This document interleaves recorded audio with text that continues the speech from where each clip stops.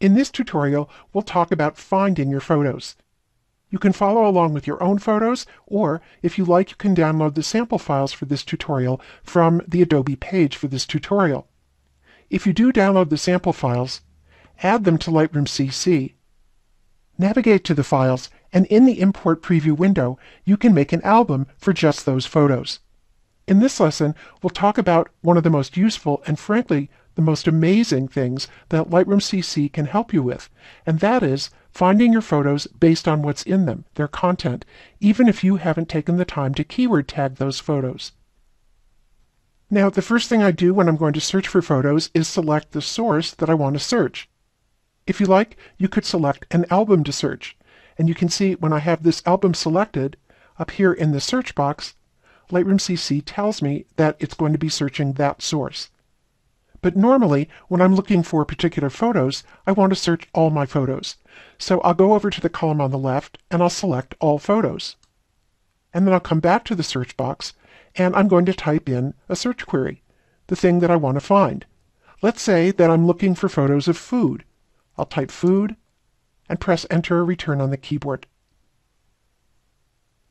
And in just a moment, Lightroom CC returns the photos it found in my library that it thinks contain images of food.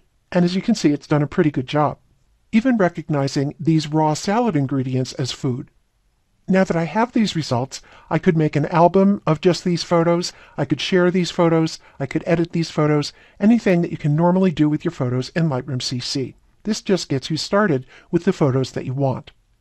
To cancel a search, click the X here in the search box, and that brings back all the photos in the source. Let's go ahead and do another search through these photos. This time I'm going to search for photos that have water in them. And this is an interesting result. You can see that Lightroom returned this photo where there's a really faint waterfall in the background, and this photo where there's rain, and this photo that was shot in a bathroom. Now granted, this result isn't perfect. There is one photo over here that doesn't seem to contain water. But search was able to find many of my photos that do contain water. Now keep in mind that this kind of search only works when you're online, and that's because it's not done locally on your computer. It's done in Adobe's cloud, where Lightroom CC stores your photos, and where Sensei, Adobe's machine learning and artificial intelligence engine, can analyze your photos and auto-tag them based on their content. This auto-tagging and search in Lightroom CC on the desktop, mobile devices, and web can save you time and effort that you might otherwise put into keyword tagging and organizing your photos manually. And it can help you find just the photos you're looking for in your Lightroom library. You can use flags and star ratings to make it easier to find the photos you like best or to hide the photos that you're not fond of. When you're reviewing your photos and adding flags or stars, I suggest you do that in Detail View so you get the best view of your photos. I'll click the Detail View icon here to switch to Detail View. Now, I like to use a simple system of flags and stars as I review my photos. So here's what I do. You can use your own system. I rely mostly on flags, and there are three kinds of flags.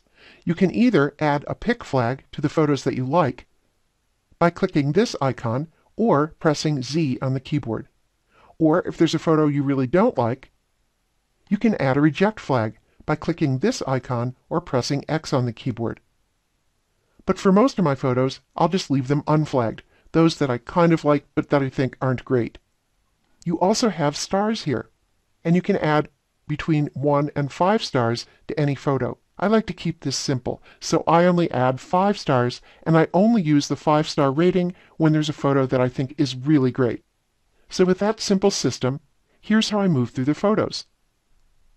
I either will use the film strip to click on a photo, or you can use the arrow keys on your keyboard. If you press the right arrow key, that will take you to the next photo. The left arrow key will take you back to the last photo. So here, for example, is a photo I like. I'll either come down here and click the pick flag icon, or I'm more likely to just press the keyboard shortcut Z. And then I'll press the right arrow key to move to the next photo. Here's another one I like. I'll press Z. And that adds a pick flag there too. I'll press the arrow key. Now here's one that I'm not fond of. So this time I can either click this flag, or I'm more likely to just press X on the keyboard. I'll press the right arrow key, and notice that the last photo, the one to which I added the reject flag, now has a gray overlay on it in the film strip. Now let's say that I changed my mind, and I really didn't mean to reject that photo. I'll press the left arrow key to go back to that photo, and then to remove that flag, I'll press the keyboard shortcut U for unflag. And I'll just continue to move through the rest of the photos, either not adding a flag,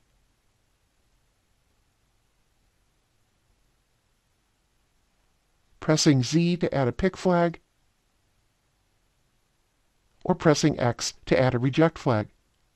Now here's a photo that I really like, so I'm not only going to add a pick flag by pressing Z, I'm also going to give it a 5-star rating. And to do that, you can either click on the number of stars that you want to add, or you can use the keyboard shortcuts 1, 2, 3, 4, or 5 for the number of stars that you want to add. So I'll just press the number key 5 on my keyboard, and that adds 5 stars to this photo. If you want to quickly see the star and flag ratings of your photos, you can go back to the square grid view. And here, under each photo, you can see the flag status and the star status. Stay tuned for the next movie, in which I'll show you how you can use the filters up here to quickly find photos by their flag status and their star status. In addition to its search features, Lightroom CC has filters that you can use to find photos you're looking for. In this lesson, I'll show you how to use those filters. To set up for this lesson, if you haven't already added some star ratings and some pick flags to some of your photos, as we did in the preceding lesson, go ahead and do that now.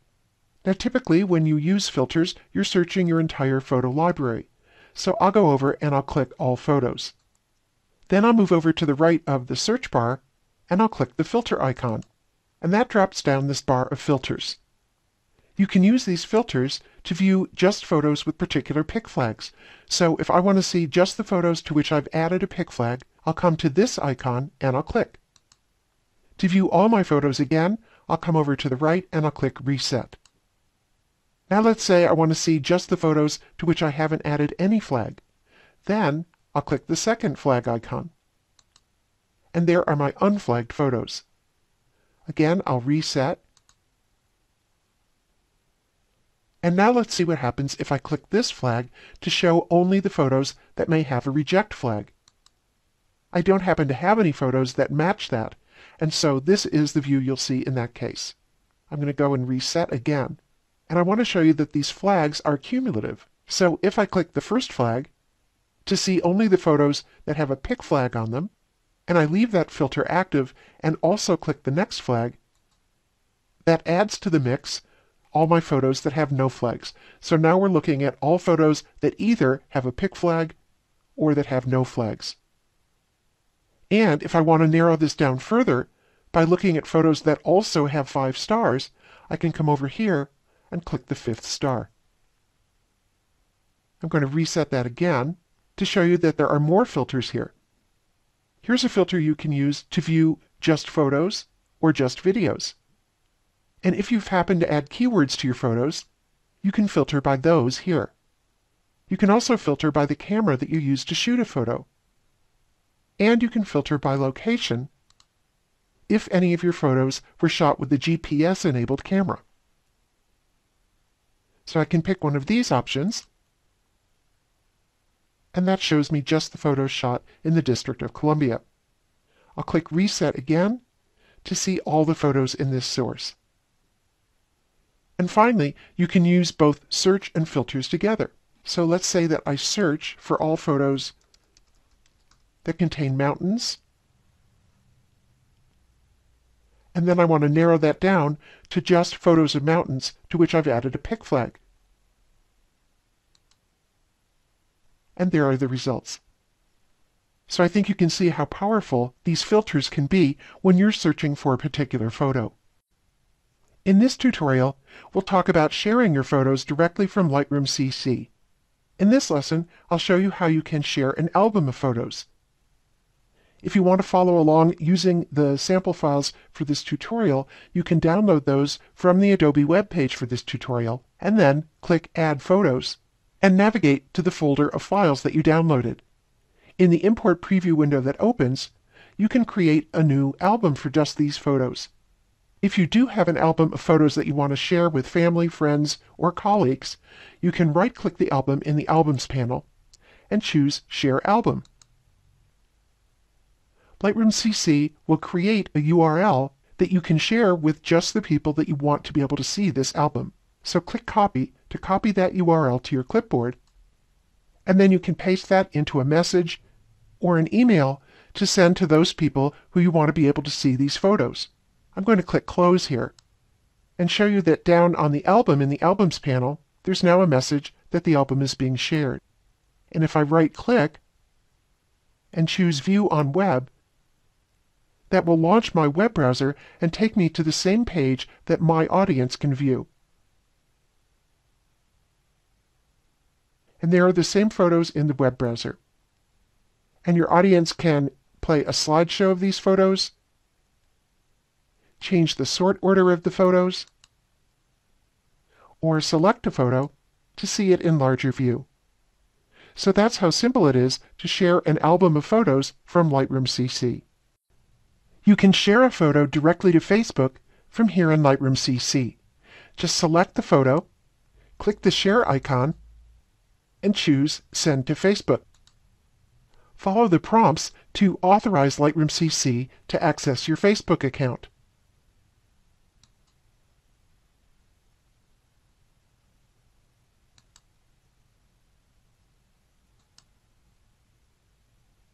Choose who can see your Lightroom CC posts on your Facebook timeline, and click OK.